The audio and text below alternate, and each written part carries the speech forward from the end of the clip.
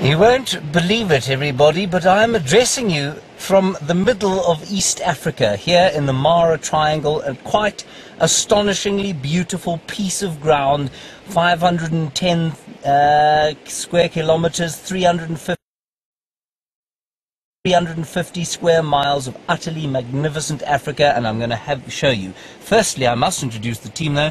Mr. Graham Wallington on camera today, and in the background, tied in by thousands and thousands of different wires and aerials and various other things, is Peter Braat. Now, come and have a look here. Come on, Graham. Now, we're just going to put the camera on a tripod. It's going to get a little bit bumpy. There we are. And now, what you are doing, where you are looking, is straight across the Mara River, everybody, into the Mara National Park. We're in the Mara Triangle, and that is a very small portion of 1.5 million wildebeest that come into this area on a yearly basis, arriving in late July and departing somewhere around October, heading down back south into Tanzania.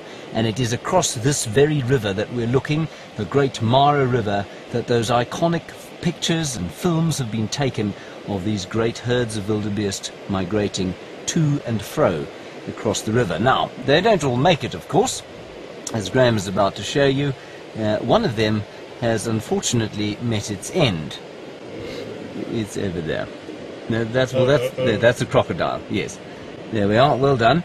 That one there is a wildebeest that is not in fact swimming, it has in fact died.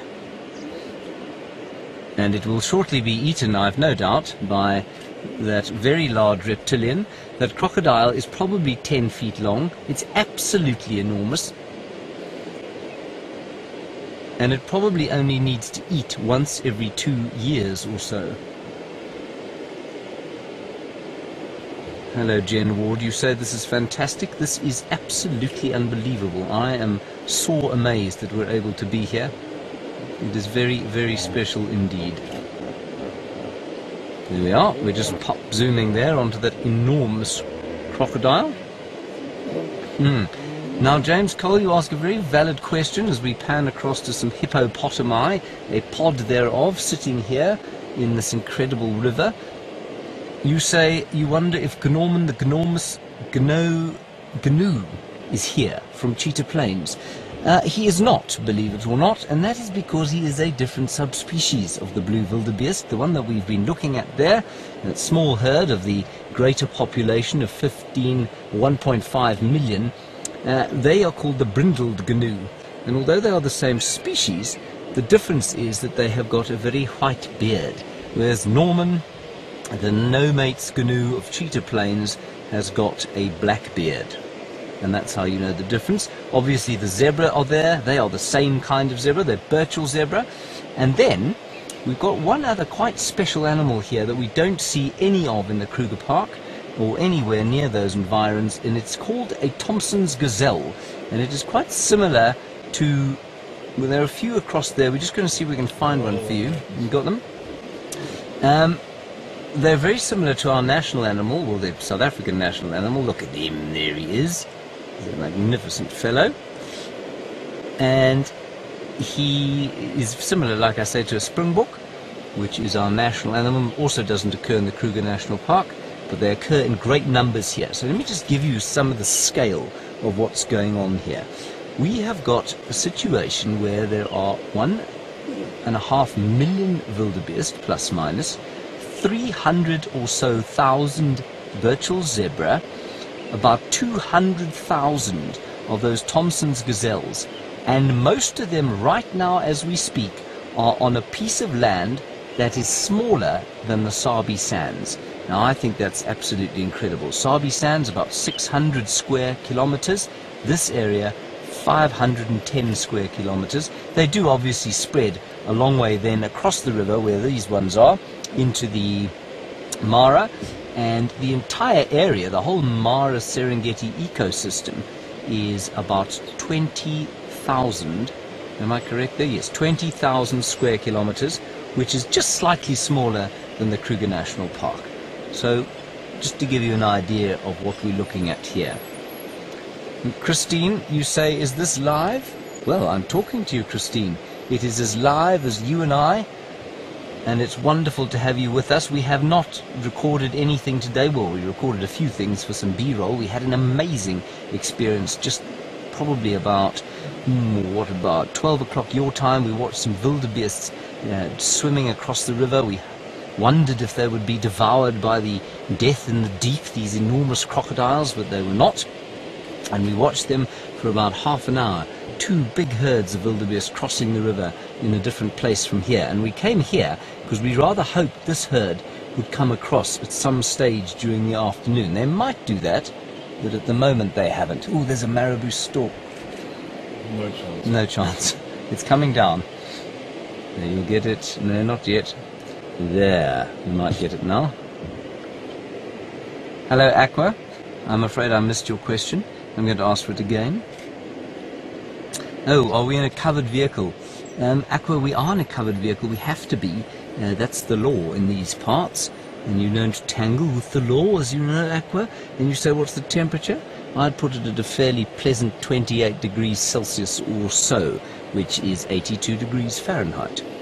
So that's the temperature here. Of course, we are not far from the equator. We're just south of it, which means there really is hardly a season in this area.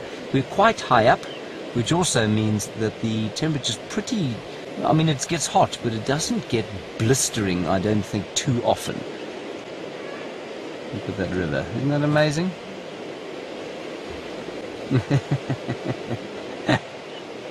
Hello, Gracie. It's very nice to hear from you. I'm all the way in East Africa, in Kenya, a beautiful, beautiful country. And you say, how fun is this? It is such fun, isn't it? And we're looking at hippos, your favorite animal. We're looking at crocodiles. We're looking at dead wildebeest, but mostly we're looking at an incredible abundance of life, the likes of which I have never seen before. I've never been here before, everybody, and I'm just utterly astounded. We've been driving around this reserve since early this morning, and there has not been one stage where we have not been seeing animals or vistas as far as the eye can see. And where Graham's pointing now, if he just pans slightly upwards, what you'll see is an escarpment there on the Rift Valley. And that is miles and miles away, and between here and there are these unbelievable clearings. Just incredible spaces with masses and masses of the most fertile grasslands you can imagine that support this unbelievable abundance of animals.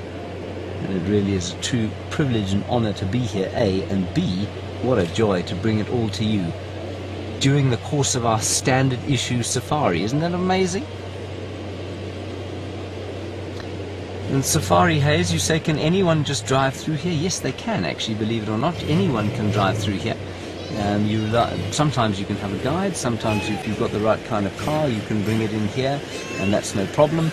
But a lot of the places here run a little bit like the ones in South Africa do, where there are lodges in various pretty places, and then they've got guides, and you drive down with the guide. But you can come in here entirely on your own. There are wonderful campsites here, and so it really does allow quite a lot of freedom. We don't really drive off-road here much, but sometimes you can get permission to do that. Now, kitty, kitty, bang, bang. Obviously, we've been talking a lot about the drought in South Africa, and you want to know if there's a drought here. Well, we were chatting to the warden today, a man of some 20 years experience in this area, and he says this is a dry year, probably the driest for the last few seasons, but I don't think they're in anything like the drought that we are there back at Djuma. So yes, the river's probably slightly lower, but no, there's no real trouble as far as the lack of water goes. There are just hectares and acres and acres and acres of this amazing grassland that is abundant with life. Animals are able to eat at will. We've seen hyenas today, we've seen serval today, we've seen buffalo and giraffe and elephant, Thompson's gazelles and Birchall zebras and these wonderful brindled gnu, hippos. We even saw elephants, believe it or not. So it really has been an amazingly abundant time for us. Hello, Aaron in New Zealand. You hope we see some new birds? Well, Peter Braat and I have been fascinatedly staring out of the window trying to find a few new birds. The highlight probably being something called a purple grenadier, believe it or not, which I'm not going to try and show you because I don't have a book here. I've got an app, but I think it'll reflect the sun. Now, we're not able to actually move while we're filming because that will result in everybody watching getting seasick. So we will just pan from side to side until you get tired of looking at this particular view, and then we might go and see what else we can find. I'd like to show you some topee. They're an antelope we don't get up there. We do get some sesame sometimes in the Kruger, and they're a similar species. I'd like to show you a bit more of the Thompson's gazelles. We might go back to a hyena den that we found a little bit earlier on, and perhaps a Maasai giraffe. We talk so often on the show there about the different kinds of giraffe that we get. There's 7 or 9, depending on who you listen to, subspecies of the giraffe. Well, there's a totally different subspecies up here called the Maasai giraffe, and that's just brilliant. We'll try and find you one of those too. Ooh. Just quickly, there's a... Oh, you're not going to be able to do that. No, never mind, everybody. Let me just going to pan around everybody, and what we're going to do is show you something familiar as it disappears. Oh no, is there another one anyway? There was there, everybody, a helmeted guinea fowl. Alright, let's have one more look there at the wildebeest, and we're going to head off now and see what else we can find. And who are we going to hand them back to, Kirsten? And we're going to hand you back to Steph, who is with the inimitable Styx Pride, and with any luck, we too will find some lions.